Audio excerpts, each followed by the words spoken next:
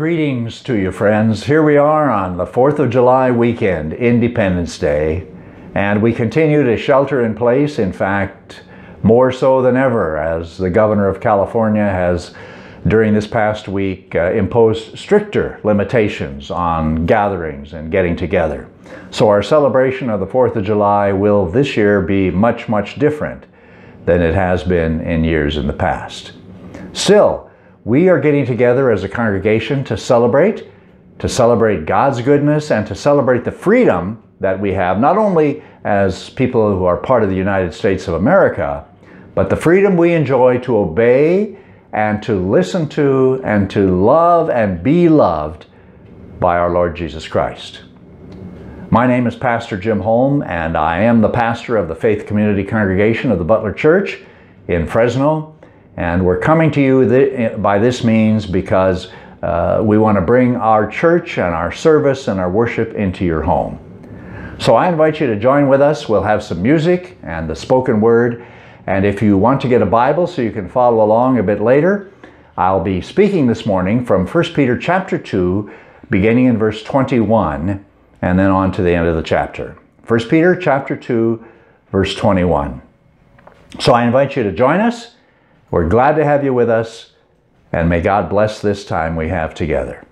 In the name of Jesus.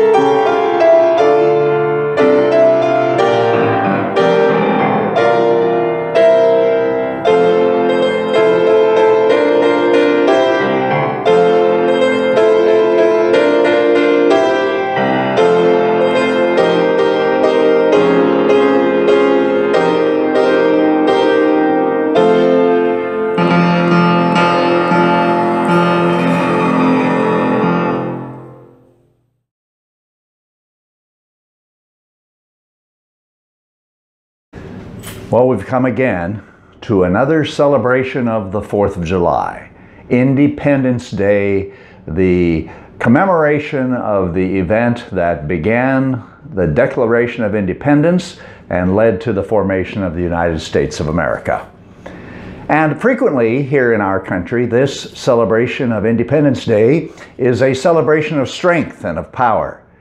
And so often you will hear or see the military jets flying overhead above stadiums and arenas packed with hundreds of people who have come to celebrate. There, of course, are fireworks and the red, white, and blue bunting and colors flying everywhere, and people having flags out on the front of their house or in public places celebrating and honoring the strength and the might and the history of the United States of America. And most of us are proud to be Americans. Most of us are glad to be a part of this country. I can't speak for all of you, but I've had the privilege of traveling in some other countries, and while there are many beautiful places in the world and many wonderful people in those places, I have never really had a strong desire to live anywhere else rather than in this country. And so I join with others on the 4th of July in feeling a certain sense of patriotism, a certain sense of pride in being a part of this country, and a real sense of gratitude for the freedom and for the privileges which we have enjoyed here. And so, along with most Americans, Independence Day is, for me, as I suppose it is for you, a time to give thanks to God. Now, that's not to suggest that America doesn't have problems. We know quite obviously that there are problems. We've seen them just in the past months with the concerns about racial violence and reconciliation, and of course the ongoing spread of the pandemic, which seems to be getting worse right now rather than better. So there are issues, and we have a presidential election coming up this fall, and of course no one knows today what the outcome of that will be and how that will affect the future of this nation. So there are problems, there are issues. Still, we join with other Americans in celebrating this holiday. What I want to do this morning, though, is to take a look at independence in a little different way. And I want to do that through a passage of Scripture that I'm going to just share with you in a moment. I want to ask some questions about how we as Christians particularly view our role in the United States of America. What do we, who have declared Jesus to be our Lord and God to be our King, how do we respond to the kinds of things that are said and done during Independence Day in America? How do we celebrate independence? We know that America celebrates with strength. We have parades, we have marching bands, we have announcements from public people about how America is the strongest and the richest and the mightiest and the healthiest country in the world. And many of us Christians join in those celebrations. Many Christians believe that America must be strong in order to be influential and in order to carry out its mission in the world.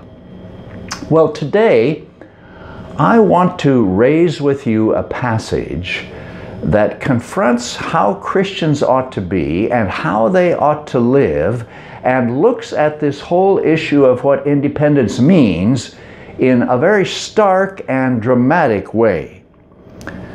And I suggest that the passage I'm about to share with you is primarily for believers. That is, it is for people who accept and receive Jesus Christ as their Lord and Savior. This is not the kind of passage that one would, I think, preach to an audience of non-believers and say, you really need to hear this. Or that one would take to the leaders of America and say, this is for you, this is what you really need to know.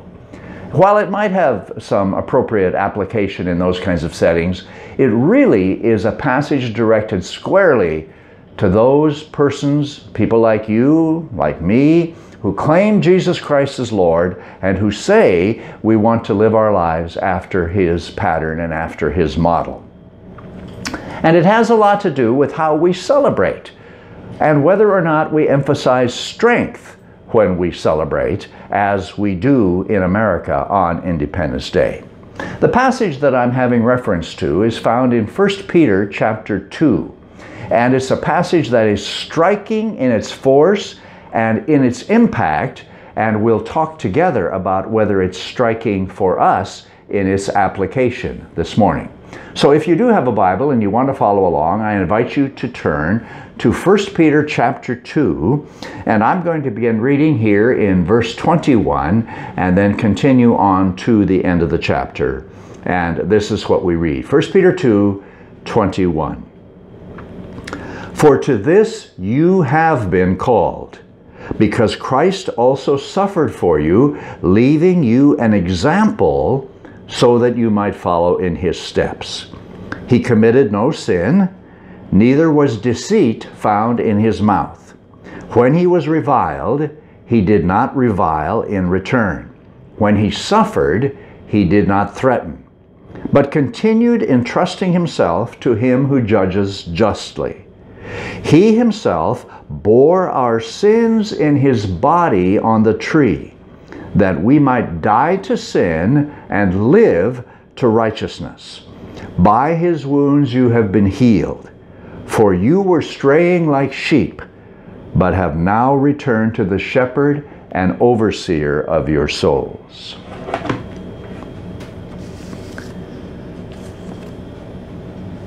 Peter is hardly the person to write about following an example of Jesus, who when he suffered did not, or when he was reviled, did not revile in return, and when he suffered, he uttered no threat. Peter was a person who did not believe in suffering in silence. In fact, when Jesus was with his disciples earlier before his crucifixion, and he would talk to them about the fact that someday he was going to go to the cross, and he was going to be executed, he was going to die, he was going to be rudely treated, spit on, beaten, and so on. Peter couldn't stand that. In fact, the text tells us in the Gospels that Peter took Jesus aside and rebuked him and said, "No, Lord, that's not how it's going to be. Don't talk nonsense like that. Don't say such foolish things. You're not going to be beaten up. You're not going to be killed. That's not going to happen to you." In fact, Peter was so vehement in his denunciation of what Jesus was saying that Jesus finally took Peter aside and said, "Get behind me, Satan," because Peter was speaking the words of the devil rather than the words of God. And Jesus wanted him to understand that.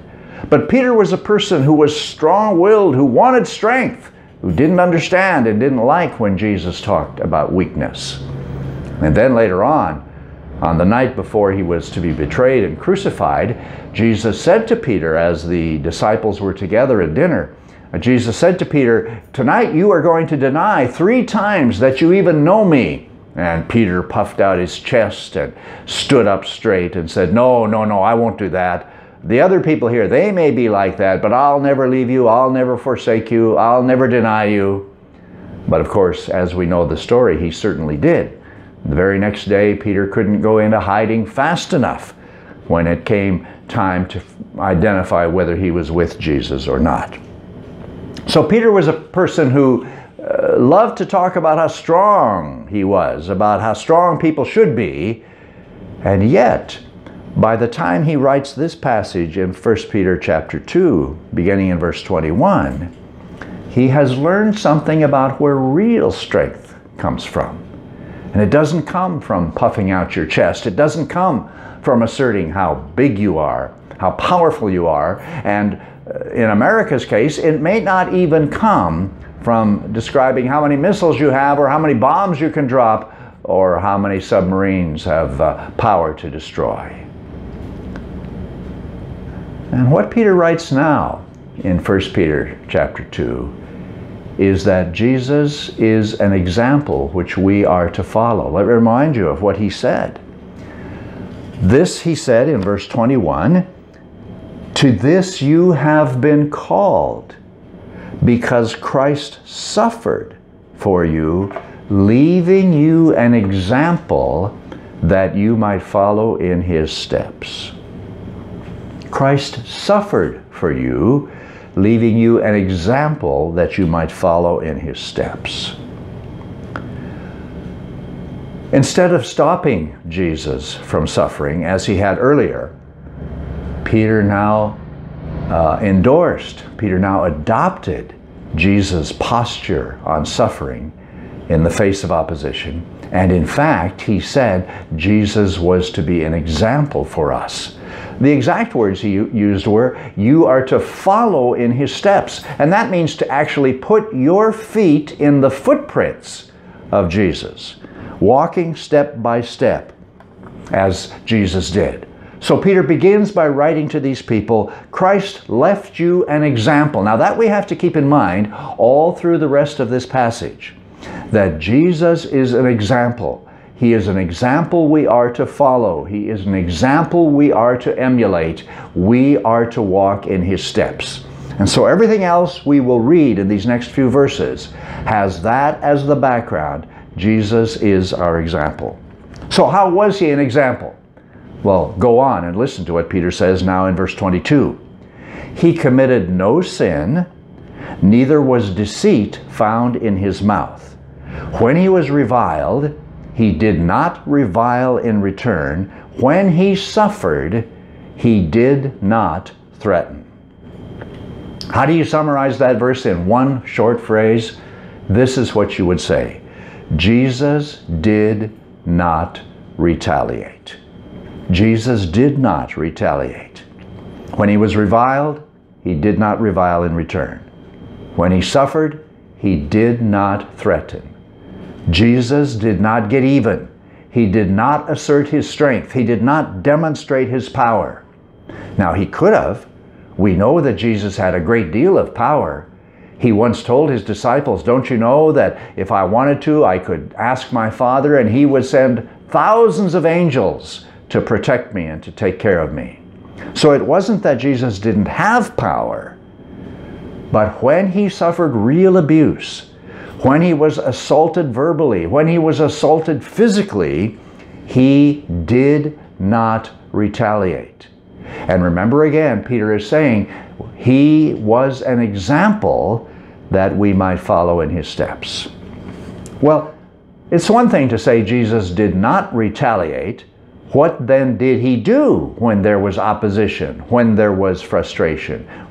How did he protect himself? How did he defend himself if he chose non-retaliation as his first line of response? Well, here's what Peter says. He kept entrusting himself to him, that is God. He kept entrusting himself to him who judges righteously. So in the midst of attack, in the midst of opposition, in the midst of reviling and despising, Jesus trusted God, understanding that God could be trusted. Jesus is our example, and our example is non-retaliation. And if you look at Jesus' response when he stood before Pilate and before the Jewish authorities, most of the time, the text tells us he remained silent. He trusted, he handed himself over to God. He preferred trusting God to retaliating against his enemies. He remembered that God was fair, and he trusted God to act fairly. Now think about that when you're thinking about a nation on Independence Day. The thing we celebrate about our nation is that we are armed to the teeth, that our armies are more powerful, that our air forces are stronger, that our navies have more potency. And so we tell the North Koreans, we tell the Iraqis, we tell the Syrians, we tell the terrorists, we tell even the demonstrators on our streets, our power is greater than yours. Our president constantly reminds us Americans and other countries of how powerful we are and how able to crush those who would stand in opposition to us. But Peter says Jesus did not retaliate. Instead, he entrusted himself to God who judges righteously. He believed that God would see that right won out in the end, that God would do the right thing. Now, I remind you again that this passage is written primarily for Christians. This is not a passage you would preach to America. It is not a passage you would preach to a room full of people who didn't believe. But for people who choose Christ, Peter says he is our example. However, we've covered only half the story. We have seen what Jesus did not do. That is, he did not retaliate, but entrusted himself to God. But those were all sort of passive responses. What did he do on the active side? Well, Peter goes on to talk about that as well in verse 24, and this is what he says. He himself bore our sins in his body on the tree, that we might die to sin and live to righteousness. He himself bore our sins in his body on the tree, that we might die to sin and live to righteousness. Now that's what Jesus did on the positive side when he was attacked. And what does that mean? How do we interpret what he just wrote for us? Well, here's what Jesus did. He put himself between the attacker and the ones being attacked. He took our sins in his body, Peter says, that we might live to righteousness. And he died.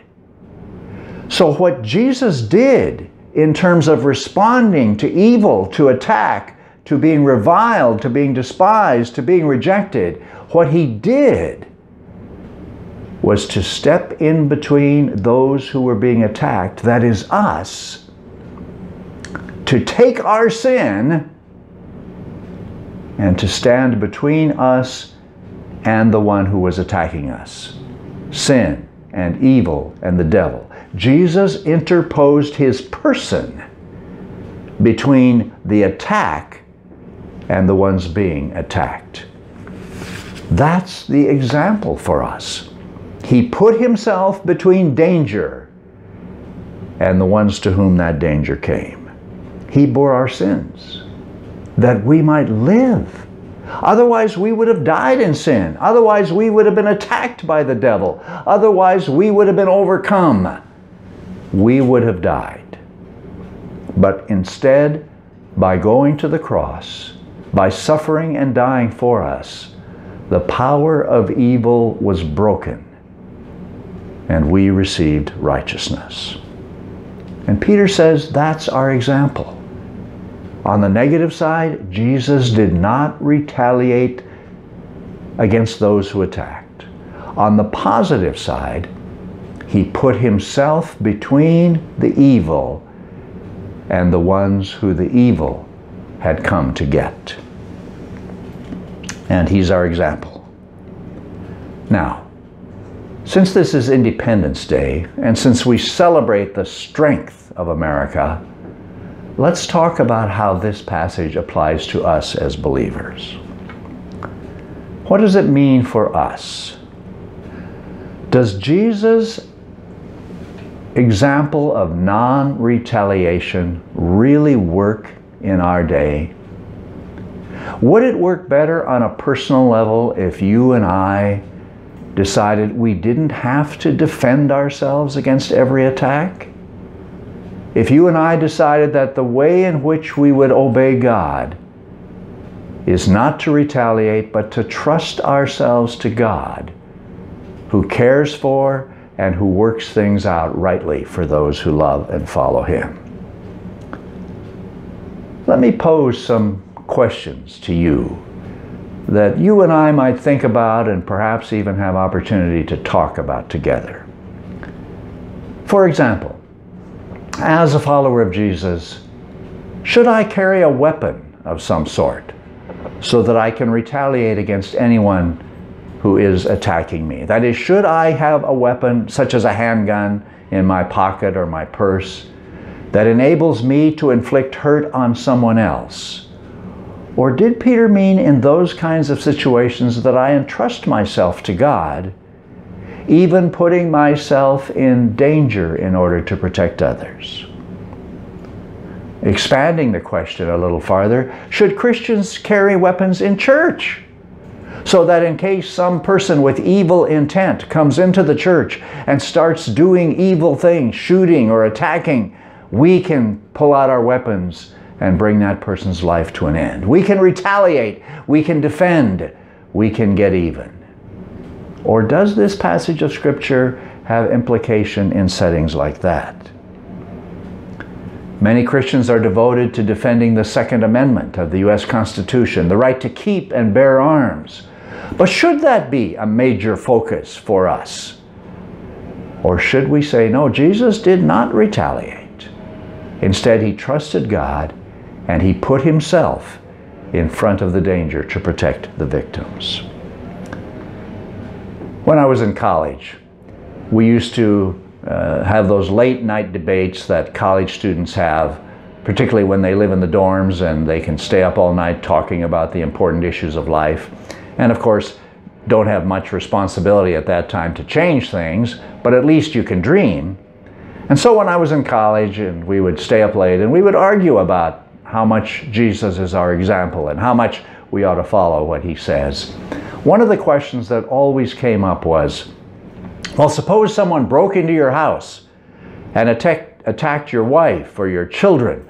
Shouldn't you have a gun on hand in order to shoot them and to stop your family from being assaulted, or at least a sturdy baseball bat or a cudgel of some kind? Well, of course, those were all hypothetical questions, because for all of us in college, that had never really happened. So we didn't know for sure what we would do. But if we read Peter seriously, and if in fact Jesus is our example, and if in fact our goal is not to fight back against evil, but rather to protect those whom evil would attack, then would one say from this passage that you put yourself between the attacker and those who you wish to protect? How do those Christians who serve in the military deal with this passage in 1 Peter chapter 2?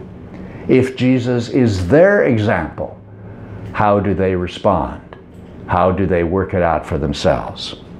How do we vote on the defense budget? How do we encourage our congressmen and women to vote on the way in which our country is defended? How do we who love Jesus handle this stark truth? He is our example that we should follow in his steps. Is it true only on a personal level and only in certain kinds of situations? Are there circumstances where retaliation is the right response and where Peter's words simply do not apply? Or would it be possible even on a national level sometimes to say, there are other alternatives, rather than demonstrating how strong we are, how mighty our weapons are, how powerfully we can destroy those who oppose us? Is freedom always best defended by the strongest, the richest, the wealthiest, the ones with the largest guns and the biggest weapons?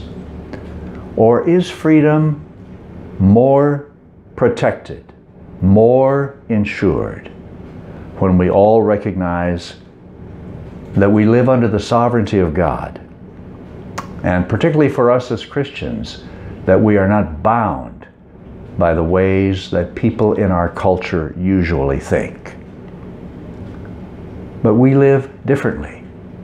We choose not to retaliate, but to put ourselves between the danger and those whom it would attack. I love this passage in 1 Peter chapter 2, but it also frightens me. And yet Peter says Jesus is your example, that you should follow in his steps. And Jesus is especially our example when it's hard to follow him. How much does it cost? Well, it cost Jesus his life.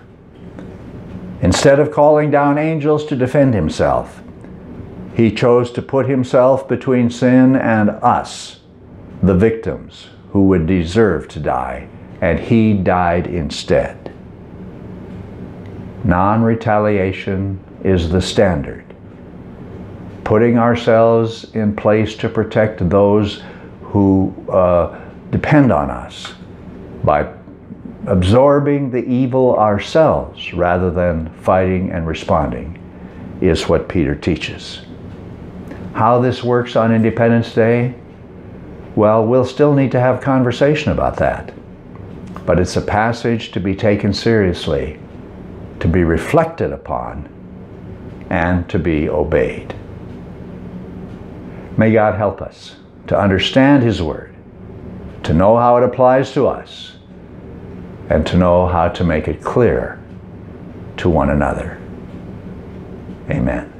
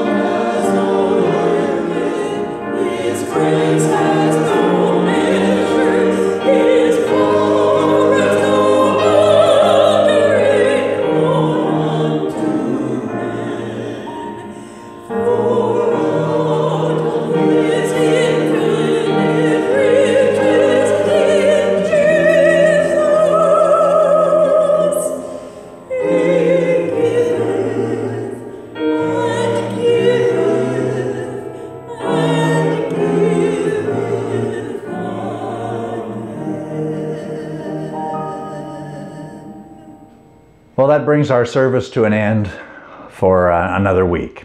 And I want to thank you for joining us today on this Independence Day weekend. The text that we have looked at, as you have heard and as you've read it yourself, is a difficult text because it challenges us to a way of life that doesn't come naturally.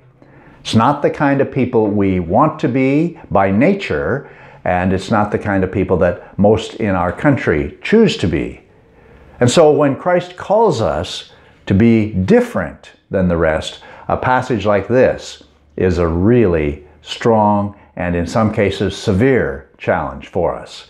So as you think about what we've shared, I hope it will continue to resonate in your life, and that the Spirit of God will help you to know how you can apply it to your own situation and to the circumstances that we see as a nation around this Independence Day. Again, thank you for joining us. It's been really good to share these words with you, and I thank you for taking the time to watch us at home or wherever you may have been. And it looks like we'll be here in this format for a while, so I hope to see you again next Sunday or next weekend as we spend some time together. And until then, I pray that God will richly bless you, that He will apply the Word to your life and to mine, and that we will grow spiritually as we think about these things. On behalf of all of us at Faith Community Congregation, thanks for watching, thanks for listening, thanks for being a faithful part of this family. May God bless you through this week. In Jesus' name, amen.